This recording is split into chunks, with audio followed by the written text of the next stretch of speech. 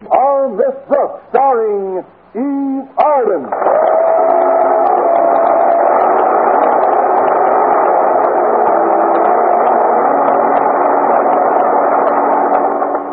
It's time once again for another comedy episode of Our Miss Brooks transcribed. With but one exception, Brooks is on the friendliest of terms with her fellow English teachers at Madison High School. The lone exception being Miss Daisy Enright. You might call Miss Enright and me friendly enemies. That is, we're enemies because we're both friendly with Mr. Boynton. But since I was stuck at home with a cold most of last week, Miss Enright was able to out-friend me with him by dating him every night. So there we were, me in with a steaming inhalator, and her out steaming Mr. Boynton. Well, after a restless night, I got up at 6:30 Friday morning, roused my landlady, and a few minutes later, we were in the breakfast room. What an unearthly hour to be getting up. How do you feel, Connie? Unearthly, Mrs. Davis. I took a look at myself in the mirror, and I think my face broke. My goodness, that's 7 years bad luck. Just put them on my bill. I have a charge account in the bad luck union. What are we having for breakfast? I'm afraid it'll be rather skimpy, dear. You know that Rhode Island hen I'm keeping in the backyard? The one that the butcher told me would lay an egg for us every morning? Yes. The poor little thing didn't feel up to it this morning.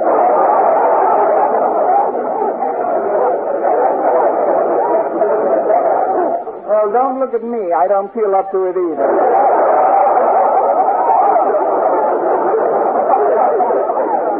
I'll just have some coffee.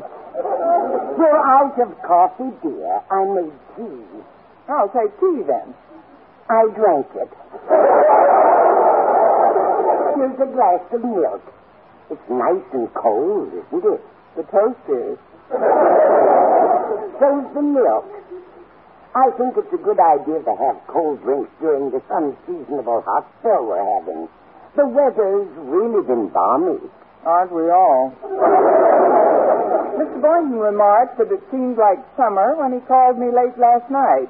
He promised to call me early in the evening, but he was unable to get home until after midnight. What kept him out so late? A Rhode Island hen named Miss Enright. She happened to drop by in her car. Then she happened to take Mr. Boynton for a drive. Then she happened to run out of gas. Where? In the hills, Natch. Mr. Boynton told me all about it. Had to walk 3 miles to a service station and 3 miles back with a can of gas. A 6-mile hike. Imagine. Then what happened, Connie? Nothing. Miss Enright was so cooped out from that long walk, she just drove him home.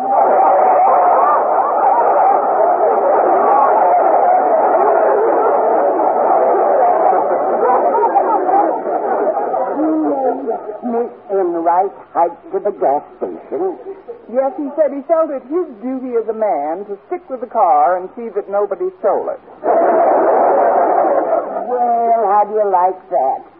Mr. Boynton isn't the most romantic chap in the world, is he? No, but he ranks right behind Barry Fitzgerald. He did make a date with me for tonight, though. He's going to take me out. Out where, Connie? Out to his backyard. The weather's been so mild, he suggested that we have a barbecue out there, Mrs. Davis. It seemed he dipped into his toolkit yesterday and built a barbecue pit out of an old bathtub. My, he is handy, isn't he? With tools, yes, but give him a woman and he's all thumbs.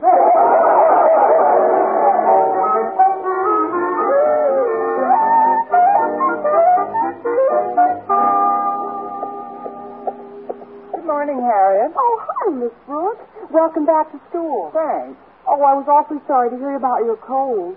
There are an awful lot of germs going around, aren't there? Yes, but let's leave Miss Enright out of this. I've got to report to your father, Harriet. Routine check-in, you know. Mr. Conklin's in his office, I suppose. Well, he is, but I'd better warn you, Miss Brooks. If Daddy's in a very nasty mood this morning. It's Codfish Balls Day. Codfish Balls Day? Is that a legal holiday? I guess you don't understand. You see, every Friday, Mother makes codfish balls for dinner, and Daddy hates them so much it just ruins his whole day thinking about them. Lately, he's hit upon a cunning scheme to palm them off on guests. On guests? That I don't understand either. Well, last Friday, Daddy invited Miss Enright over for dinner, and this morning he offered her another invitation, but this time she turned it down. You see, Mother just cooks enough for the family, Miss Brooks, so when Daddy gives his portion to the guests, there's nothing Mom can do about it. That'll give you an idea how chagrined he feels about codfish balls. I imagine the codfish feel the same way about him. This is all very enlightening, Harriet, but I really must go in and report. See you later. All right, Miss Brooks. Bye now. Good morning, Mr. Conklin. Well, if it isn't my favorite teacher.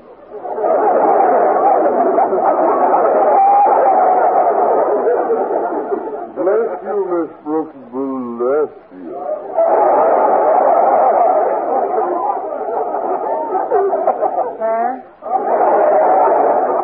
How it warms the cockles of my heart to see you again. Your nasty cold kept you away from me for several days, you naughty girl. Well, you simply must make up for it by letting me see more of you, mustn't you? Forgive me, sir, but I don't understand. My dear, I want you to come over to my house tonight for dinner. Now I do. I'm sorry, sir, but I have a date with Mr. Boynton. With Boynton, you say? Well, bring him along. The more the merrier. Gad, what a ball you'll have.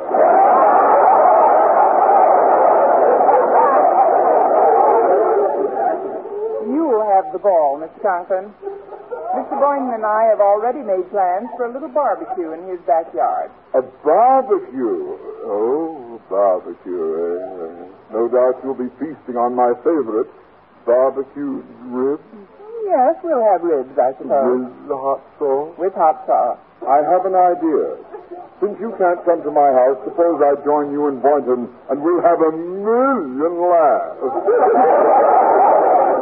Sorry, there'll be just enough food for two. Well, I'd better get busy. If I make this a day of intensive work, perhaps I'll be able to get those things off my mind. That's the ticket. Work. You may go now, Miss Brooks. Yes, sir. Goodbye, and a happy work day to you, sir. And a happy back-to-school day to you. And a happy Codfish Balls Day to you.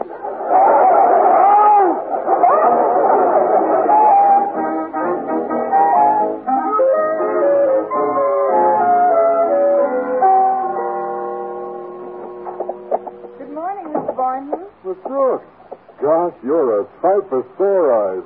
I want to thank you for being so thoughtful when I had my cold, Mr. Boynton. Oh, did you like the gift? Very much. I still have some left. Glad you liked it. It's the nicest box of Kleenex I ever got. Just a little remembrance, that's all. Say, you were locked in at home for quite a spell. Must feel good to get out, huh? Oh, yes, indeed. I can't begin to describe the eagerness with which I'm looking forward to this evening, Mr. Boynton. We ought to have loads of fun. We? We. Yes. You and me. Us. Apparently there's been a misunderstanding. Tonight I have a date with Miss Enright. I'll say there's been a misunderstanding. Mr. Boynton, when you called me last night, you distinctly said, and I quote, "We'll have a barbecue in my backyard tomorrow night." Oh, I get it now. When I phoned you, Miss Brooks, if you recall, it was after midnight. So when I said tomorrow night, I didn't mean tonight. I meant tomorrow night, which is tomorrow. From the motion picture, our Miss Brooks holds the bag again. Gosh, I'm sorry if I've disappointed you. Well, you have. I wouldn't deliberately hurt your feelings for the world, you know that. But then I wouldn't want to hurt Miss Enright either. Wait a minute. I have a suggestion that might meet with your approval. Suppose I hold the barbecue tonight and have both of you over. You and Miss Enright. Is that your best offer? That's all I can do. Then I accept. But will there be enough food? Oh, don't worry about that. Miss Enright and I went to the movies last Wednesday, and it was grocery night. I want a whole box of stuff, big enough to feed a horse. Well, that'll take care of Miss Enright, but what about us?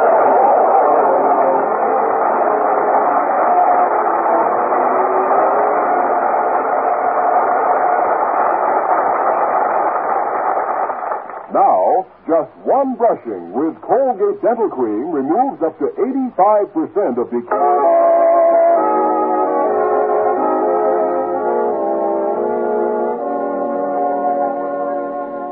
So the barbecue was to be a triple-decker affair with Mr. Boynton, Miss Enright, and me in the middle. Well, since I've always been one to blush at playing the lettuce in an eternal triangle sandwich, I discreetly avoided contact with Miss Enright during our morning classes. At noon, I strolled into the school cafeteria, and upon making certain that her saddle was not hanging in the check room, I proceeded to my usual table, where Walter Denton greeted me with characteristic effusion. Salutations of first flower. Your recent absence from these hallowed halls chased me to the Christmas Brooks, but now I rejoice to see you back in harness. Thanks, Walter. Pull up a chair for me, and I'll hitch old Dobbin to the shed. Certainly. Yeah, how about this corner one? Nicely concealed, isn't it? That's perfect, because if Miss Enright should come in, I'd like to avoid her. Harriet told me Mr. Boynton's going to have a barbecue in his backyard tonight, and Miss Enright's been invited. So have I. Well, you too? It's coeducational. Well, I hope you have a lot of fun. What are you going to barbecue? Miss Enright, I hope. You shouldn't say things like that, Miss Brooks. Well, in view of the fact that she's constantly praising your beauty, I really can't understand your aversion to Miss Enright. Why, only this morning she passed a very complimentary remark about your hair, I thought. Miss Enright did? What did she say? Well, she said that you have the loveliest blonde hair she's ever seen on a brunette. She claims that she's naturally blonde. Let's drop Miss Enright, shall we? I think if we try real hard, we might come up with a more pleasant topic. Hello there, Walter. Oh, hi, Miss Enright. The cafeteria is a bit crowded today. May I sit here with you and your mother?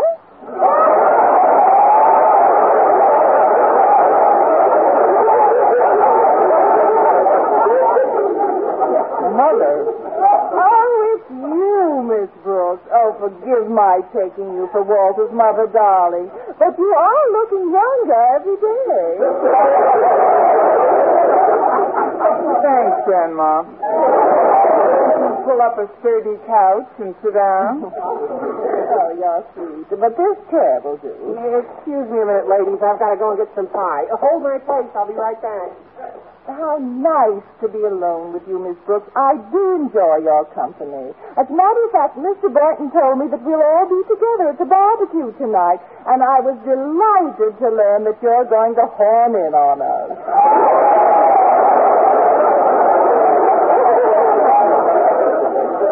My pleasure. Now, don't you disappoint me, darling. If you fail to show up, I'll simply die. That's okay. You'll still have 8 more lives to go. I do adore your sense of humor, Miss Brooks. It might interest you to know that I made a date with Mr. Boynton for this coming Sunday. It's my birthday. Your birthday? If I knew it was coming, I'd have baked a bomb. All right, now let's stop fencing and lay our cards on the table, shall we? As for me... We're out of pie, so I got ice cream. Don't interrupt, Walter. As for me, Miss Brooks, I have long cherished our friendship with the deepest possible degree of repugnance. I loathe you, darling, from the bottom of my heart. From way back there? Miss Enright, I'm shocked. I think you ought to apologize for those terrible things you said to Miss Brooks. After all... Excuse me, folks. Oh, hello, Mr. Boynton. Dear Mr. Boynton, do sit down. There's a chair for you right over here, Mr. Boynton. Just walk around, Miss Enright. That's too long a trip. He might run out of gas again. I'll just take your chair, Miss Brooks. Mine? I saw Mr. Conklin a minute ago, and he said he wants you to get right back to your classroom. If you missed a few days of school, you're behind in some reports, which must be turned in before your afternoon classes, Miss Brooks. Oh, great. Well, I'll catch up with you later, Mr. Boynton. So long, Walter. Yeah, so long, Miss Brooks. Goodbye, Connie. Goodbye, Daisy. I like that, Miss Enright. What, Mr. Boynton? The way you and Miss Brooks address each other with such affection. Affection? It really gives me a warm feeling inside. Here you two are dating the same man tonight, and yet you're utterly free of petty jealousies. Why, I've known women in similar circumstances who do nothing but hurl catty remarks at each other. That's something I can't stand. Really, Mr. Boynton? Yes, indeed. But a wholesome, warm-hearted woman of goodwill who at all times speaks endearingly of another woman, well, that's the woman for me. Oh, well, that's very interesting. But you know how I feel about Miss Brooks. She's not only remarkably intelligent, but breathtakingly beautiful. Huh? I like you for saying that, Miss Enright. Just a minute. Before Mr. Boynton came over here, you Finish your ice cream, Walter.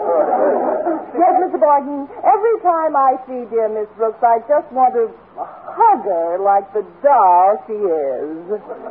Please, Miss Enright, not while I'm eating.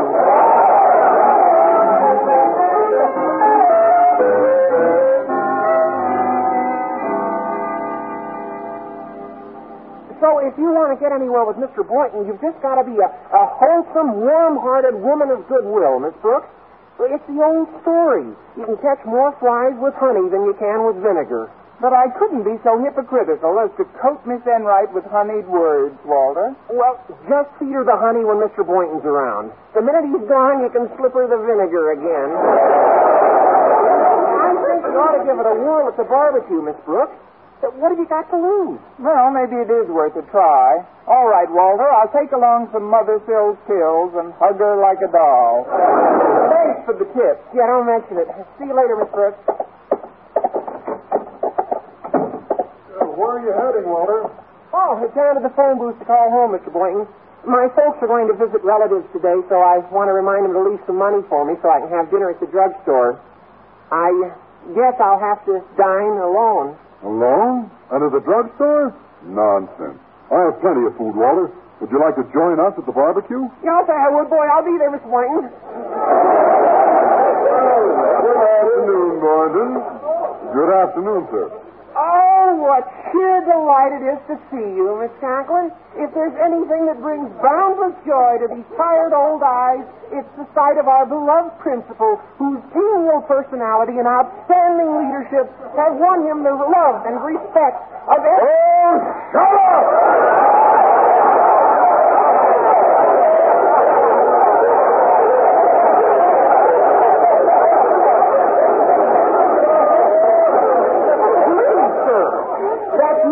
Talk to the boy who may someday be your son-in-law.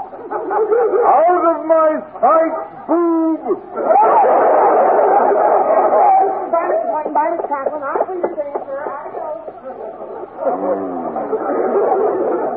Mr. Boynton, my friend, I understand you're going to have a barbecue tonight in your backyard. Suppose I join you there and we'll have 1,000,000 laughs.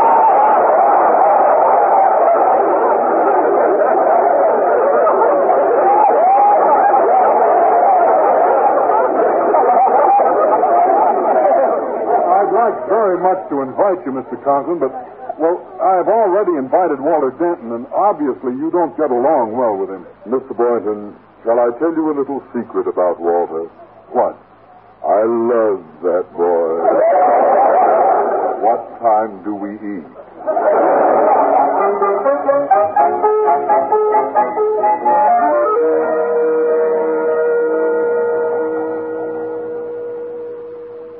I think I'll get some more charcoal for the barbecue pit, Miss Brooks. Excuse me. Surely. That's strange. Every time I turn my back, I seem to hear a peculiar sound. Hard to describe. Maybe it's my imagination, but... Oh, it must be. I didn't hear anything. I see you're making individual servings of hot sauce in separate pots, Mr. Boynton. Yes. Cute, aren't they? Oh, I wouldn't really call it hot sauce, though. Out of deference to the fair sex, I'm making it rather mild. How very considerate. We men can take the real peppery stuff, Miss Brooks, but I wouldn't want to make it too hot for you. You never have.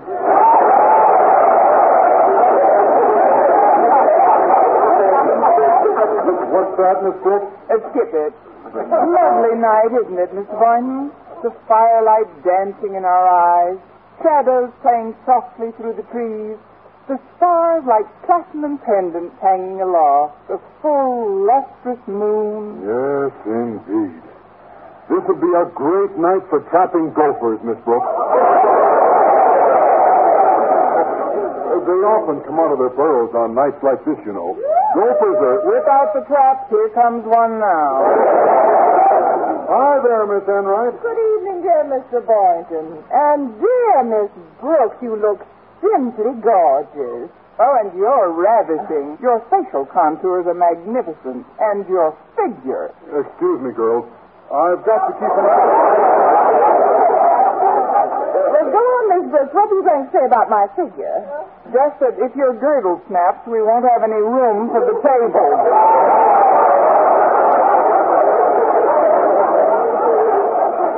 Well, in that case, we could simply throw the table.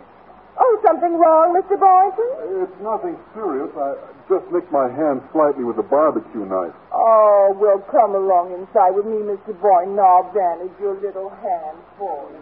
Oh, you're very kind. Now, come along inside with me, Mr. Boynton. I'll bandage your hand for you. What a flirt. Good evening, Miss Brooks. Hello, Walter. Oh, Mr. Boynton. He's inside with Florence Nightingale. Hi, Mr. Boynton's turned his back on me this evening. The sauce is cooking in individual pots, Walter, so I'm fixing this one up special for Miss Enright. Yeah, but isn't that Tabasco sauce you're pouring in it? Uh-huh. So far, I've poured in about a pinch more than half a pint. Holy smoke, if she eats that stuff, she'll explode. That's all right. I'll stick my fingers in my ears. When I serve her this little grenade, I've got a hunch she'll let me have Mr. Boynton to myself tonight. Look, maybe she won't suspect me if you serve it, Walter. Would you mind? Mind? It'll be a pleasure. Thanks a lot, Miss Enright. I certainly appreciate... Oh, hello, Walter. Hi, Mr. Boynton. How are you, Miss Enright? Oh, couldn't be better. But since I had to bandage poor Mr. Boynton's hand, he'll be unable to serve. If one of you would be good enough to volunteer... I have a recruit, Miss Enright. Walter Denton, Mess Sergeant First Class. Oh, you're sweet, Walter. I myself would volunteer, of course, but it's such a dreadfully hot night. You'll find it'll get hotter as it goes along. I'll get things set up for you, Walter. Yes, thanks, Miss Brooks. Greetings, one and all. Hello, Mr. Conklin, dear Mr. Boynton, and Miss Enright. Walter's here, too, Mr. Conklin.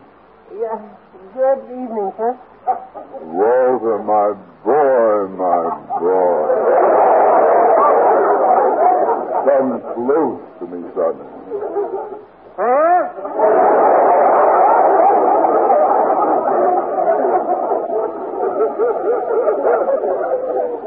When do we eat? You can all sit down now, sir. I'll go help Miss Brooks. Oh, how's it going, Miss Brooks? Fine. These 3 plates contain spare ribs covered with Mr. Boynton's mild sauce. This lethal plate here contains spare ribs covered with the Tabasco Roman candle for Miss Enright. May heaven have mercy on her soul. Now, I'll serve them now while you put on the coffee, Miss Brooks. Excuse me. Ah, here we are. Serve me that succulent dish, Denton. Ladies first, sir. Here's your plate, Miss Enright. No. No, it's this one. Or is it? It doesn't really matter, Walter. Well, that's what you think. Here you are. Now, I'll just put my plate down here. Here's yours, Miss Conklin. Bless you. Celestial. You'll be perking in a minute. Yeah, and here's yours, Miss Boynton. No, give that to Miss Brooks. I'll wait till the coffee's ready. Well, I hope this sauce is hot. I love real hot sauce. Sorry, sir, but I made my mild sauce tonight. Oh, well, it smells delightful. Now to bite into this delectable morsel. Enough water! Turn the hose on me, you fool! Oh, that's tough! It's like eating hot coal! Don't be that hot, sir. I'll try mine. Try yours, Oh, sure. Try yours, Miss Brooks. Oh, sure. All together now. Don't just sit there, Boynton! Pour that hot coffee down my throat to cool me off! Heavens, I'm burning up alive. Miss Brooks, how can you sit there calmly eating that plate and bear it? I'm lucky. I got the one with the Tabasco sauce.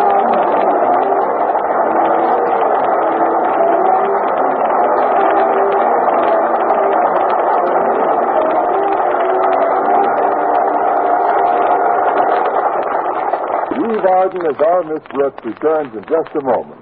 What makes America... Now, once again, here is our Miss Brooks. Well, after sampling Mr. Boynton's barbecue sauce from a recipe entitled I Don't Want to Set the World on Fire, I just want to give you a little heartburn, Mr. Conklin, Walter Denton, and Miss Enright fled the scene, leaving me alone with the bashful biologist. I can't understand it. I have many recipes for hot sauce, Miss Brooks, but I just gave them one of my mild ones. Ah, too bad. I guess I spoiled the party for you. Spoiled the party? Certainly. Instead of being surrounded by your friends, particularly Miss Enright, now you'll have to spend the evening with just me. Well, we all have to make sacrifices now and then. I forgive you, Mr. Boynton. You do? You mean it, Miss Brooks? Gosh, I think I could kiss you for that. I think you could, too. I'm ready when you are. I know I'll blush like the very Dickens, but, well, just one kiss. Here you are. Well, Mr. Boynton? Water! Water!